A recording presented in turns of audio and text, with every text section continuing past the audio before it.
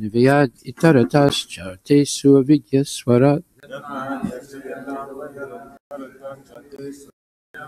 Tene Brahma Hidaya Adhikavaye Bhuyantiyat Surayaha Tejo Varimidam Yata Vinimayo Yatra Trisargo Mesha Namna Svena Sada Nirasta Kuhakam Satyam Param Dhimahi. O my Lord, Sri Krishna, son of Vasudeva, O all-pervading personality of Godhead, I offer my respectful obeisances unto you. I meditate upon Lord Sri Krishna because he is the absolute truth and the primeval cause of all causes, of the creation, sustenance, and destruction of the manifested universes. He is directly and indirectly conscious of all manifestations. And he is independent because there is no other cause beyond him. It is he only who first imparted the Vedic knowledge unto the heart of Brahmaji, the original living being. By him, even the great sages and demigods are placed into illusion, as one is bewildered by the illusory representations of water seen in fire or land seen on water. Only because of him do the material universes, temporarily manifested by the reactions of the three modes of nature, appear factual, although they are unreal. I therefore meditate upon him, Lord Sri Krishna, who is eternally existent in the transcendental abode, which is forever free from the illusory representations of the material world. I meditate upon him, for he is the absolute truth. Dharma projita kaitravatra Paramo nirmatsaranam satam Vedyam vastavam atravastu Shivedam tapatrayon mulanam Srimad Bhagavate Mahamuni Krite Kimva Purir Ishwaraha Sadyo Hide Avarudyate Tra Priti Bihi Sususabhistakshanat. Completely rejecting all religious activities which are materially motivated. This Bhagavata Purana propounds the highest truth, which is understandable by those devotees who are fully pure in heart. The highest truth is reality distinguished from illusion for the welfare of all. Such truth uproots the threefold miseries. This beautiful Bhagavatam, compiled by the great sage Vyasadeva in his maturity,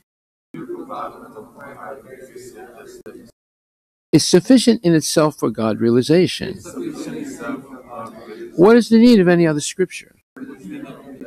As soon as one attentively and submissively hears the message of Bhagavatam, by this culture of knowledge, the Supreme Lord is established within his heart. Nigama kalpatarur galitam phalam sukumakad amrita dravya samyutam pibata bhagavatam rasam alayam muhur aho raska bhuvi bhavakaha. O expert and thoughtful men, relish Srimad Bhagavatam, the mature fruit of the desired tree of Vedic literatures. It emanated from the lips of Sri Sukadeva Goswami. Therefore, this fruit has become even more tasteful, although its nectarian juice was already relishable for all, including liberated souls. Shinvatam Swakata Krishna Punya Shravana Kirtana Hridyantaksto hi Bhadrani Vidunoti Suhitsatam. To hear about Krishna from Vedic literatures, or to hear from him directly through the Bhagavad Gita, is itself righteous activity. And for one who hears about Krishna, Lord Krishna is dwelling within everyone's heart, acts as a best-wishing friend, and purifies a devotee who constantly engages in hearing of him. Nastapresu bhadresu nityam bhagavata sevaya bhagavati utamasloke bhaktir bhavati naistiki. In this way, a devotee naturally develops his dormant transcendental knowledge. As he hears more about Krishna from the Bhagvatam and from the devotees, he becomes fixed in the devotional service of the Lord. Tadarajastamo bhava kamalubhadayaschaye cheta etaranavidam stitvam sattve prasidhati. By development of devotional service, one becomes freed from the modes of passion and ignorance, and thus material lust and avarice are diminished. Evam prasana manaso bhagavat bhakti yogataha bhagavat tattva vijnanam mukta sangasya jayate. When these impurities are wiped away, the candidate remains steady in his position of pure devotion. Pure goodness. The candidate remains steady in his position of pure goodness. Becomes enlivened by devotional service and understands the science of God perfectly. Vidyate hridaya grantis chidyante sarvasamsaya shiyante chasyakarmani drista eva atmanishware. Thus Bhakti Yoga severs the hard knot of material affection and enables one to come at once to the stage of asamsayam samagram. Understanding of the Supreme Absolute Personality of Godhead. Srimad Bhagvatam, Canto 1, Chapter 15, verse number 49. Viduropi parityajya prabhase dehamatmana Krishna vesena tachita sita pritibhi swashayam yayo. Translation by Srila Prabhupada. Vidura, while on pilgrimage, left his body at Prabhasa because he was absorbed in thought of Krishna. He was received by the demigods of the Pitri-loka planet, where he returned to his original post. Vidura, of course, is Yamaraj. Purport: by his divine grace, A.C. Bhaktivedanta Swami Srila Prabhupada Ki Jai. The difference between the Pandavas and Vidura is that the Pandavas are eternal associates of the Lord, the personality of Godhead, whereas Vidura is one of the administrative demigods in charge of the Pitri-loka planet and known as Yamaraja.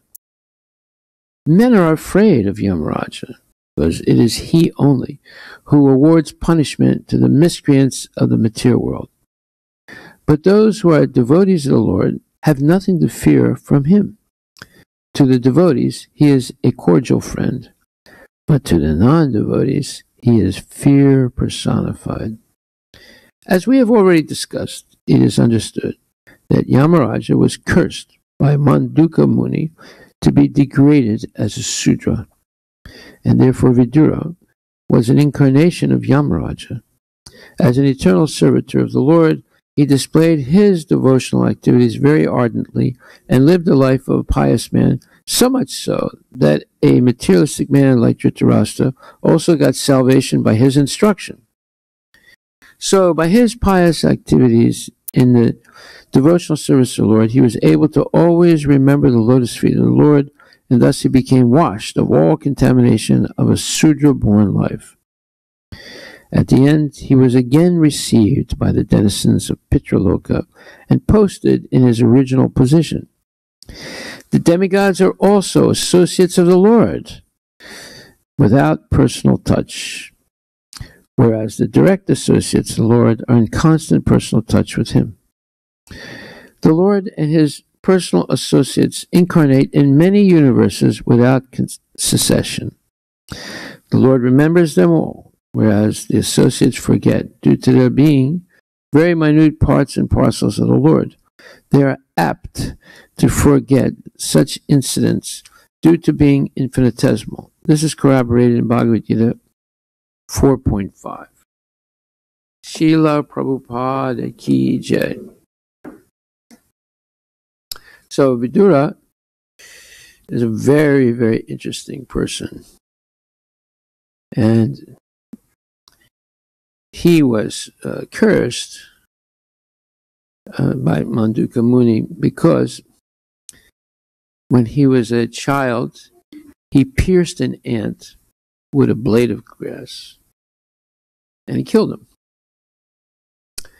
And although he was pious in many ways, he was cursed to take birth as a Sudra.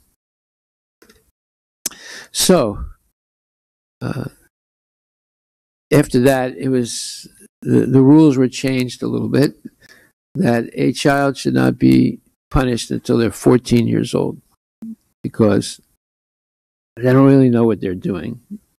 They're not really trained. So, and also brahmanas should never be punished, because, well, I mean, let's say real brahmanas should never be punished. And so there are different rules in the Vedic tradition. In case of Krishna consciousness, Prabhupada said, in Krishna consciousness, there's never punishment, only reward. It's a very interesting statement that he's made. And another time he said, in Krishna consciousness, we are not like the karmis who kick people down. We're always kicking them up.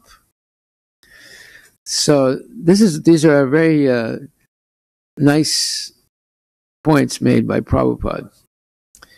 And he demonstrated that in his own life and in his relationship with the devotees. So, how do you kick someone up instead of down? And how do you reward rather than punish? That is the art of Krishna consciousness. And very few people understand it.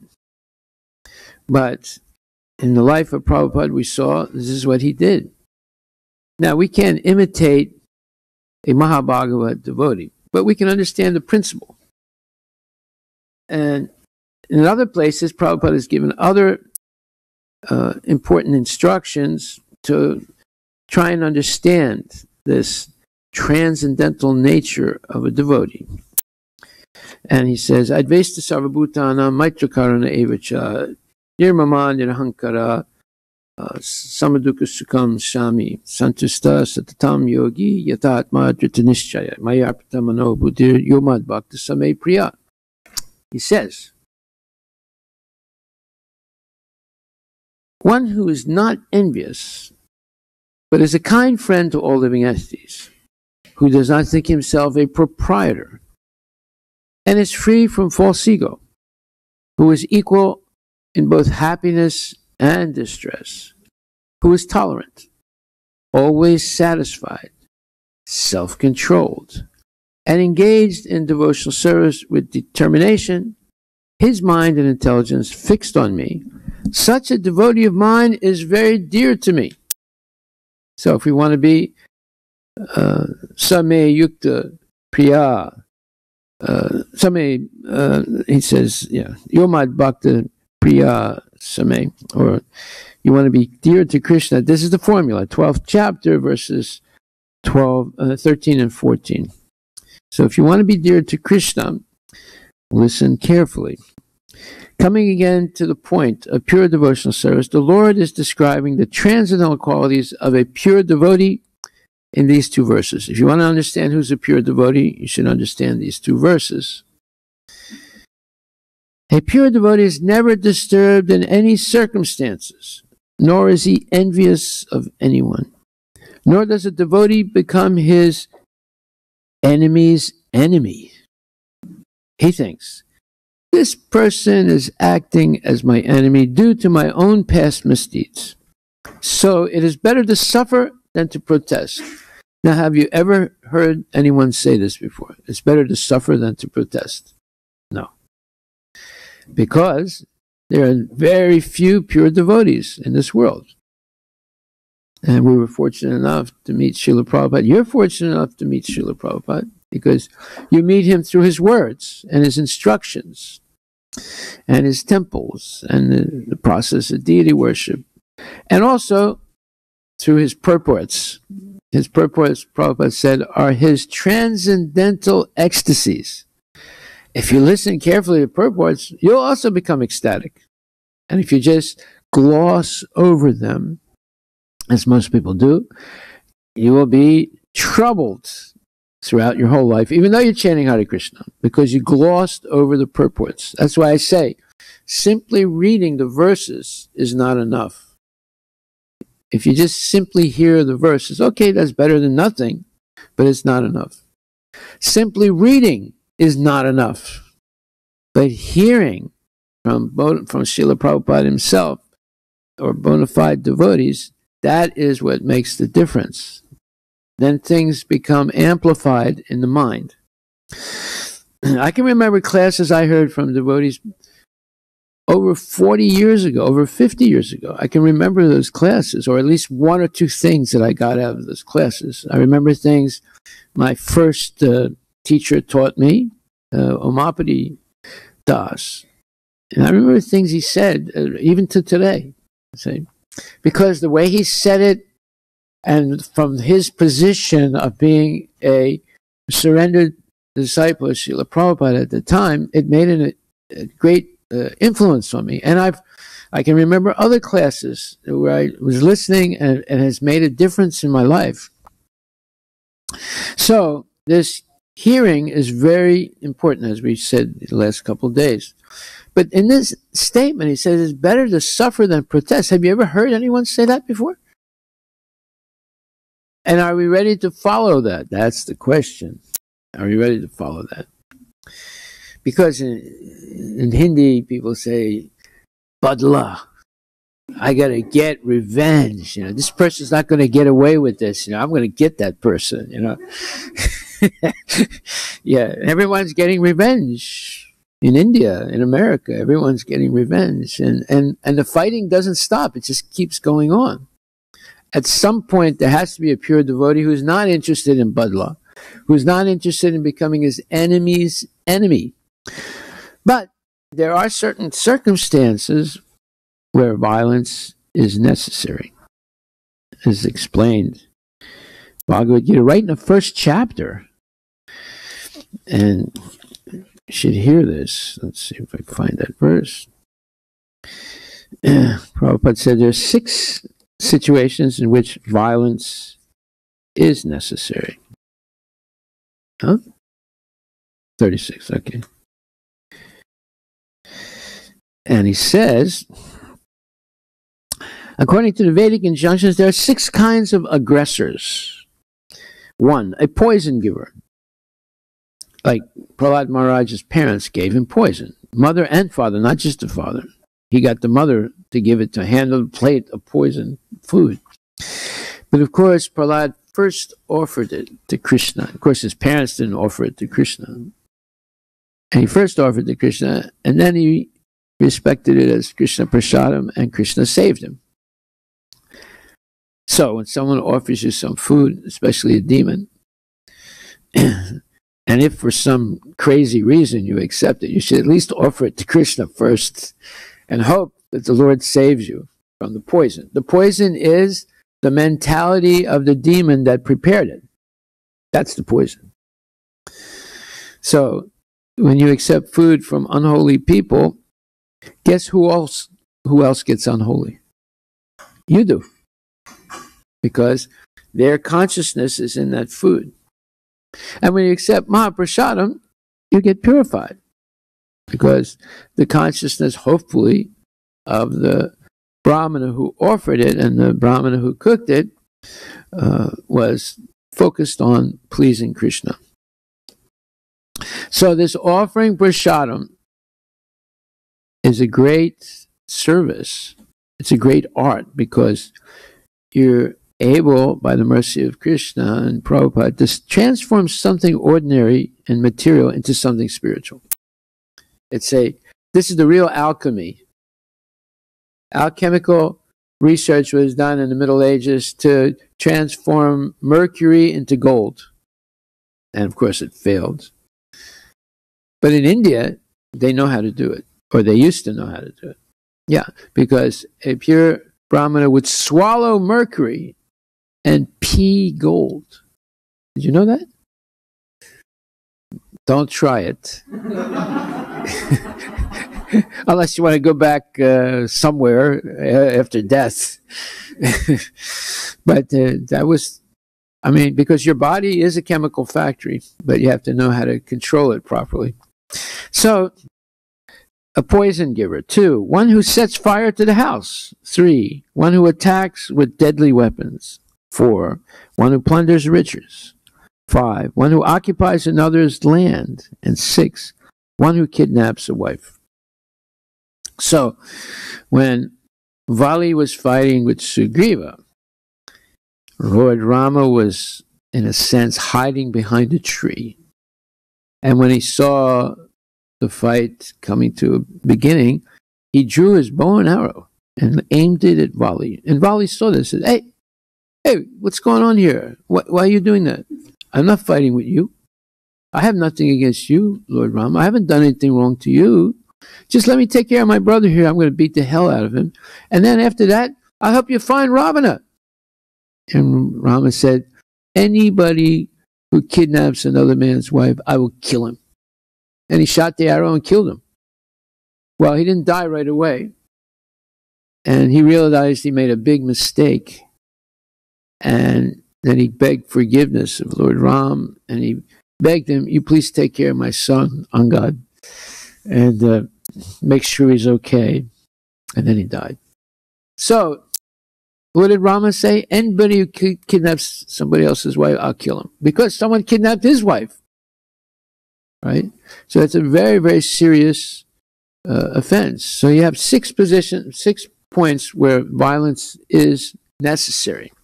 But in general, let's say somebody insults you. Who have they actually insulted? Huh? Yeah, the false ego. They haven't really insulted you. They insulted something that's false, right? So, most people will say, oh, you insulted me. I'll never forgive you. I'm going to kill you or whatever. But in general, you have to understand, they haven't really insulted you. They just insulted your false ego, which is something false. It's not real. So you have no reason to get upset. Just like when they told Socrates, well, we're going to give you this poison, you're going to die. He said, but you must catch me first. And what does that mean? He was in prison. What does he mean, you must catch me? But he was saying, basically, you might kill my body, but you're not going to kill my soul, because my soul is eternal. And you don't know how to catch me. I'm a free man, because I know I'm not this body. So, this better to suffer than to protest. So if someone insults you, it's better to suffer than to protest. If someone cheats you, better to suffer than to protest. If someone you think is taking advantage of you or is being mean to you, it's better to suffer than to protest. But if someone cheats Prabhupada or insults Prabhupada or tries to cheat the temple. So then you can become like fire. But in general, for yourself, it's better to suffer than to protest. Okay, so here we see that Vidura takes birth as a Sudra. So in his previous life, he was Yamaraj, but Yamaraj gave this punishment to Mundaka Muni. I'm sorry, I misspoke the history. And Mundaka Muni, when he was a little kid, he pierced an ant with a blade, some type of straw, and killed it. And when he found out that Yamaraj did this to him, he cursed him to become a Sudra. So he is born as Vidura from a mother who's a Sudra, and his father, of course, was Vyasadeva.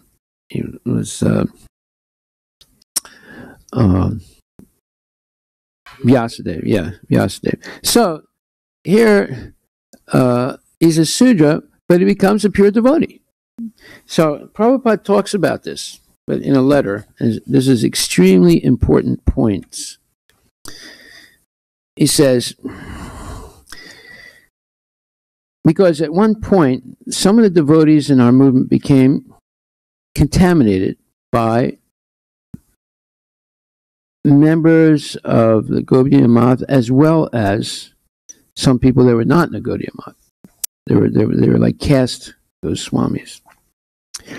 And so Prabhupada writes a letter to Achyutananda in 1970. So you see this fiddling around with ISKCON started really early.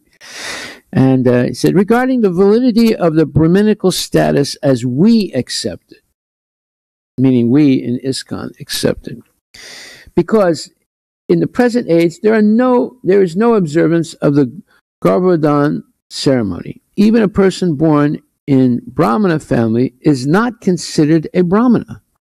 He is called Dvijabandhu, or unqualified son of a Brahmana. Under the circumstances, the conclusion is that the whole population is now Sudra, as it is stated, Kalo Sudra Sambhava. So for Sudras, there's no initiation according to the Vedic system, but according to the Panchatrika system, initiation is offered to a person who is inclined to take Krishna consciousness. This is an extremely important point. And you see, it was debatable even in the beginning of the movement, and some devotees got contaminated by outside sources. So now Prabhupada went at great length to straighten this out. So he says in this letter, during my Guru Maharaj's time, even a person was coming from a Brahmana family, he was initiated according to the Panchatrika system, taking him to be a Sudra. Wow. So the birthright Brahmanism is not applicable at the present moment. The sacred thread inaugurated by my Guru Maharaja, according to Panchatrika system and Hari Bhakti Vilasa by Srila Sanatan Goswami, must continue. It does not matter whether the priestly class accepts it or not. When my Guru Maharaj Bhaktisiddhanta Saraswati Goswami Prabhupada introduced this system, it was protested even by his inner circle of God brothers or friends. Of course, he had actually no God brothers, but there were many disciples of Bhakti Vinod Thakur who were considered as God brothers who protested against this action of my Guru Maharaj, but they didn't care for it. Well, what is he talking about? When Bhaktisiddhanta Saraswati Thakur saw the condition of Brahmanas in around 1910, 1915, 1918, right before he started the Gaudiya Math, he saw that it was degraded. And they were claiming that they're transcendental, although they were behaving in a very low way. What's the low way? Become your enemy's enemy. Be envious. Fight. Get angry unnecessarily. All these symptoms were there. And even smoking ganja, things like that. They said, oh, we're Vaishnavas, we're born in the Nityananda Vams. And we can chant Hare Krishna very nicely. Therefore, we also smoke ganja. We also philander. We also do all kinds of things. But we're transcendental. So this was going on. So Bhaktisiddhanta, he sits down in front of a picture of Gaurkishore Babaji, and he takes sannyas initiation from him directly, although his guru had already passed away. This infuriated a lot of people, the caste Brahmins, and including other disciples of Bhaktivinoda Thakur, and so forth. But he didn't care. Now let's hear the rest of this. When my Guru Maharaj Bhaktisiddhanta Saraswati Goswami Prabhupada introduced this system, it was protested even by his inner circle of godbrothers or friends. Of course, he had actually no godbrothers, but there were many disciples of Bhaktivinoda Thakur who were considered as godbrothers, who protested against this action of my Guru Maharaj, but he didn't care for it. Actually, one who takes to chanting Hare Krishna mantra offenselessly immediately becomes situated transcendentally, and therefore he has no need of being initiated with sacred thread. Now, this is also repeated by Prabhupada in the Chaitanya Charitamrita. He says it's not really necessary to take Brahman initiation. But because people are so low-born in this age, it's highly recommended. Because the holy name alone is enough to liberate someone. But because we are coming from very low-class origins, it's highly recommended to help us become actually transcendentally situated. But my Guru Maharaj introduced a sacred thread because a Vaishnava was being mistaken as belonging to the material caste.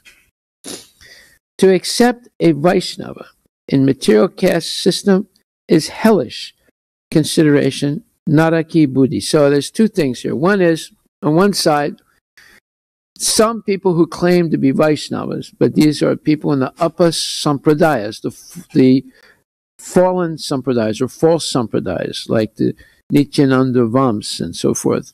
There's 13 Sahaja sampradayas. They're all not bona fide, but they claim to be descendants of Advaitacharya or this one or that one. And they were acting abominably. And on the other side, there were the caste Brahmins who said that you have to be born a Brahmin to be a Brahmin. So in both sides, there were problems. Through the false sampradayas and through the false brahmanas. Right? And that false idea that you have to be born a Brahmana to be a Brahmana is still going on today. It hasn't stopped. Right? And the Upasiddhanta sampradayas are still going on also. It's still there. But Bhaktisiddhanta Saraswati Thakur had to put an end to it in order to make a pure movement of Vaishnavas. So, he introduced this sacred thread because a Vaishnava was being mistaken as belonging to material caste. To accept a Vaishnava in material caste system is hellish consideration, naraki buddhi. Therefore, to save the general populace from being offender to a Vaishnava, he persistently introduced the sacred thread ceremony, and we must follow his footsteps. So the Vaishnavas in the false sampradayas, they were not putting on a sacred thread. Because they said we're transcendental to the varnas and ashramas, we don't have to do it. And the caste brahmanas, they would not give the sacred thread unless you were born in a Brahmana family. So you see, on both sides there were problems, serious problems that were holding back the pure execution of this Krishna consciousness. So now Prabhupada addresses a specific instance. He said, regarding Dr. Sen's grandson's theory of species. You see, there's so many speculations in India. India is where speculation started from, and it's continuing. Right? If they are species, the species horse is a kind of species. It draws a cart. The ass is another kind of species. He carries load. So ass is never engaged for drawing a cart. If Brahmanas are a species, and Vaishya and Sudra are the species, why do we see that sometimes a Brahmana does a Sudra's work? We have got many Negro disciples, and they are worshipping the deity. So why they should not worship the deity? Krishna says he accepts the service even of the Papa Yoni, those who have taken impious births. Now this is real philosophy now. And Mamhi Partavya Pasvidya Yepishu Papa Yonaha Striya Vaisas Tata Sudras Tepi Yanti Paramgatim. Tepi Yanti Paramgatim. Even the lowest born person can attain the highest perfection of spiritual life when they come in contact with pure devotees. And they take instructions. So Prabhupada gives an extreme example. Is that, there are many, what does he say here? We have got many Negro disciples, and they are worshiping the deity. So why they should not worship the deity? I mean, this was unheard of in India, where Africans could become Brahmanas and worship the deity. Unheard of.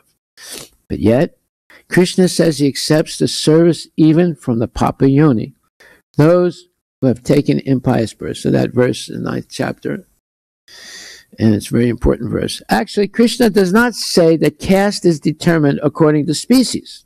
So here this person, Dr. Sen's grandson, had a theory that the caste is determined by the species. So in other words, see, again, this Vedic philosophy. In the evolutionary theory of Darwin, all of humanity is one species. But according to the Vedas, the species is determined not by body, but by consciousness. So therefore, they would say, Africans, they have very low consciousness. They're all in the mode of ignorance. So that's a different species than an Indian is born in a Brahmin family. Right? So this grandson of Dr. Sen came up with this species theory. So Prabhupada says, actually, Krishna does not say that caste is determined according to species. Because species is a type of body, right? But according to the quality of work, the divisions of society are made. Narada says, one must be judged according to his qualification, even if he is in a different class or species. Still, he should be accepted according to the qualities which he exhibits, that is, Brahmana, etc. Sridhar Swami says, birth is not so much important as quality. You have very wrongly remembered something about Sridhar Swami's view. So in other words, Chitananda must have said something, Sridhar Swami supports this idea of species. Prabhupada debunks it. Something about Sridhar Swami in Srimad Bhagvatam. That's no original. They go Prabhupada. Yeah, not him. No, the original Sridhar. Yes. He might have said, Sridhar Maharaj might have said something. I doubt it, but he might have said something. But he was talking about Sridhar Swami. Yeah. In Srimad Bhagavatam, it is said that if one is Vaishnava, immediately he becomes qualified for executing Vedic rites. About this verse, Srila Jiva Goswami remarks that the Brahmana awaits the sacred thread ceremony, but a Vaishnava is qualified to execute the Vedic rites without waiting for the sacred ceremony. Of course, we don't practice that in Krishna consciousness, but it is a fact. So, here Prabhupada gives evidence from Narada Muni, from Krishna himself, from Sridhar Swami in the Rudra Sampradaya, and from Srimad Bhagvatam and Jiva Goswami. In one little paragraph, he gives all this evidence to debunk Dr. Sen's grandson's theory of species. So then he says, the real fact is that because of non-observance of the Garbhodhan samskara, so that means before birth, before conception, a husband and wife should do certain things to become purified before the act of conception. And he says in Kali Yuga, it's virtually non-existent. What's interesting is it was started somewhat in ISKCON. I remember in New Mayapur, first of all, there was definitely a culture of Krishna consciousness, a very strong culture of Krishna consciousness, especially in the early days. And disciples would not do anything unless they got the permission of their guru. And that's, Prabhupada says that also. You must first get your guru's permission before any act. So that included the act of procreation. So disciples would ask their guru, can we procreate? And if he said yes, then he would tell them how to do it. And that was, in New Mayapur, there was a special trailer for procreation. And husband and wife would go into the trailer after they chanted 64 rounds and fasted. And then when they were in the trailer, there was a big Sankirtan party going on outside. Well, I'm not saying we should do that here, but that was a little bit of an exaggeration. But the idea of chanting 64 rounds was there, definitely. And meditating and fasting and all that, it was definitely there. Okay.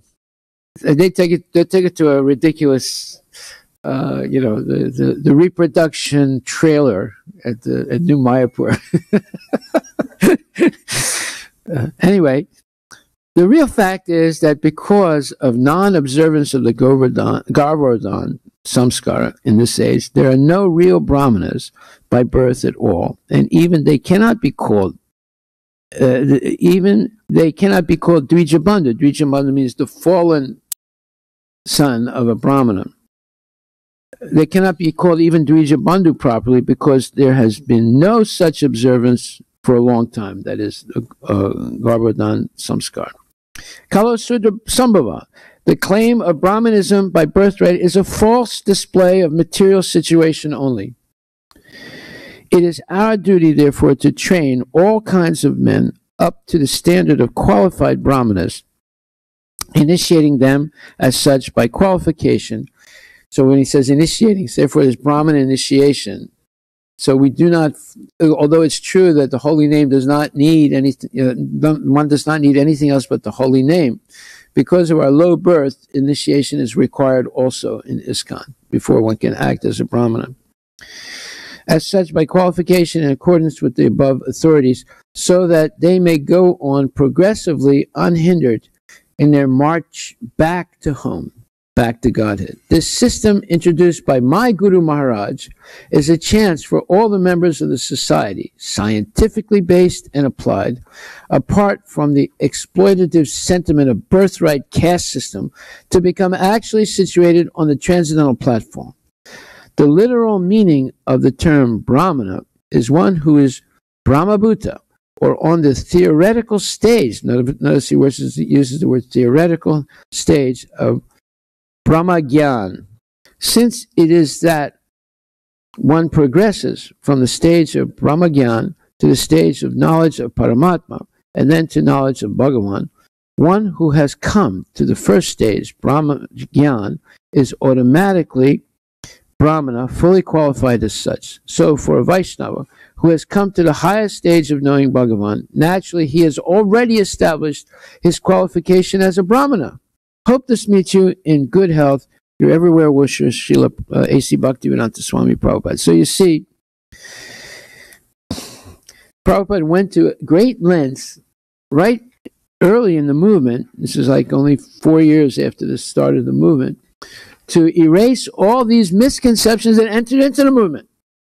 And it got so serious that, I'm very sad to say, some devotees kept Prabhupada as a prisoner in his room in L.A., Los Angeles. And then eventually that stopped, and he gave those 4 errant devotees a sannyas and told them, now you're a sannyas, you must give up managing and just travel and preach. So you see, there's no punishment. There's only reward. He didn't throw them out of the movement. He gave them sannyas and threw them on the road to preach. So that's another long story, but we won't go into that. So here we see this amazing letter. So Vidura is born a Sudra, but he becomes a pure devotee.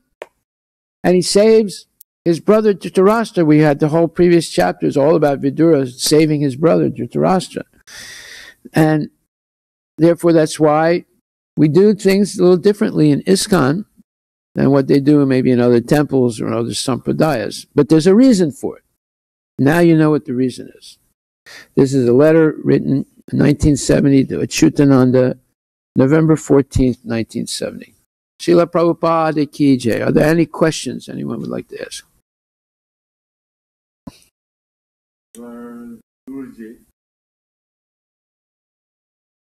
Okay, previously, because of the curse of Mundaka.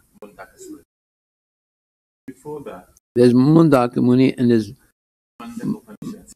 Mandak. No, there's no clue. Mundaka Muni and there's the guru of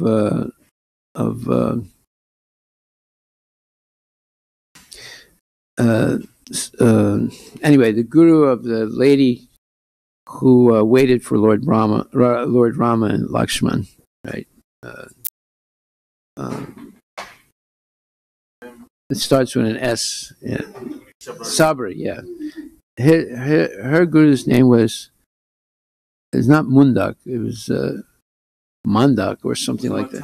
Matanga, yeah, Muni, Matanga. Yeah, so sometimes I get them mixed up. Yeah. So Vidura became pure because the demigods are not pure. Sure. Although they serve. Some of them are. Like, yeah, Maharaj.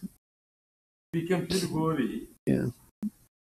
After. When he took birth as a son of Vyasadeva. Yesterday. But before that, when he was normally, he was in his post, before being cursed. It was just like normal demigod. He was yeah. He was. He wasn't a pure devotee. Yeah. Yeah. Go ahead.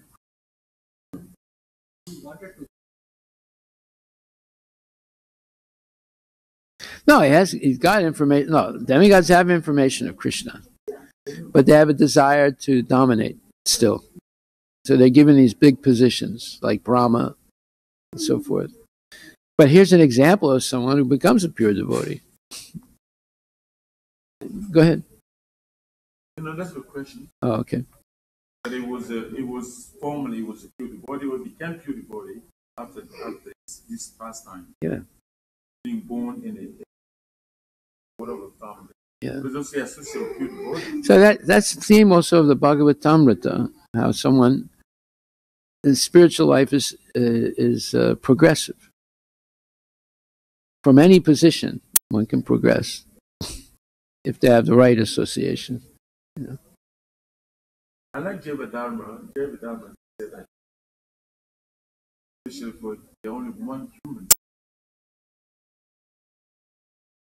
Human space is only one. The Jivadharma says that? Yeah. Well, that's okay. Well, he said it also great because he said actually only the difference is level of consciousness among human beings. There's only one race, human race. Yeah. Only one human race. And the difference is according to consciousness. Consciousness. The mode of nature. Brahmin, something. Like So I mean, like we have the four Varnashrama. No, but when it says there's 400,000 human, that's according to level of consciousness. yes. Whereas Darwinism says there's one species. What? Yes. Yeah. Yes.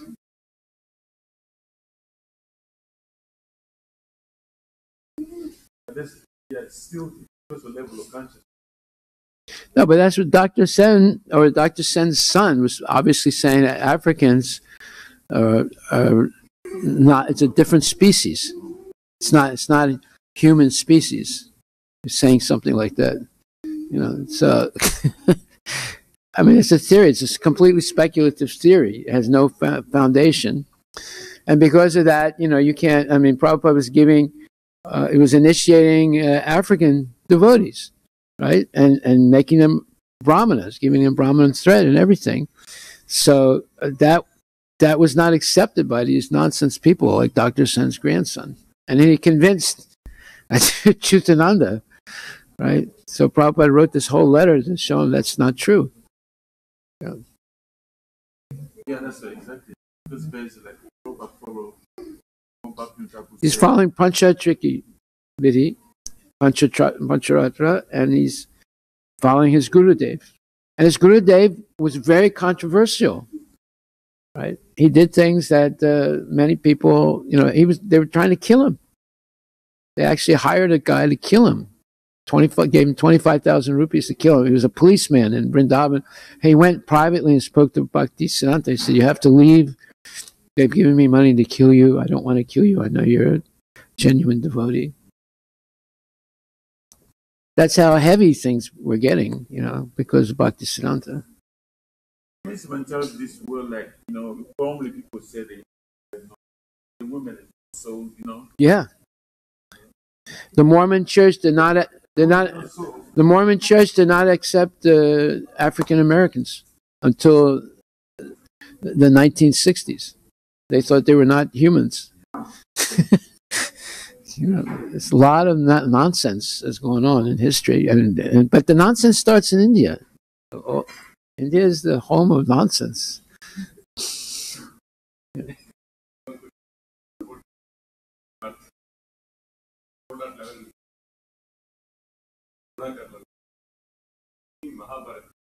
During those days, because he was, father was. Well, his father was not really a Sudra, but anyway, yeah. Yeah. Yeah.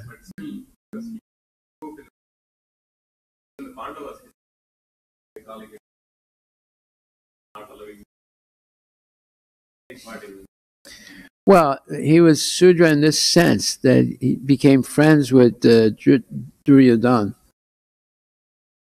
and that he participated in, you know, nefarious activities. Like he didn't do anything to stop Draupadi from being stripped, and he didn't stop Duryodhana from trying to kill the Pandavas, and he fought in the war against his own brothers, right? Of course, he didn't know they were his brothers at that time, but you know, he did this because of loyalty to Duryodhana. So that shows you a very important point. If you support a bad person, even though you're a good person, you're going to suffer, and you're going to be punished because you support a bad person. There was a discussion there. Even though you're a good person. Yeah. There was a discussion during this conference, race issue. Really? Yeah, I was online. I didn't get involved, but anybody having Zoom conference about it. But the same subject. Well, that's why I read this letter to you. This has been addressed by Prabhupada himself, you know, and he gives all this shastric reference. You see, he went to all that trouble to clear this up. Because with all this explanation,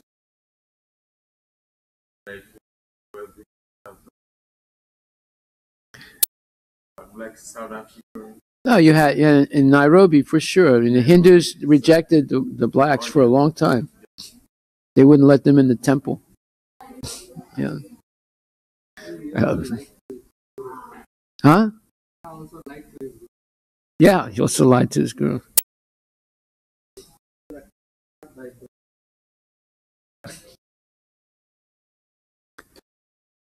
Haribo. All glories to Srila Prabhupada ki jai.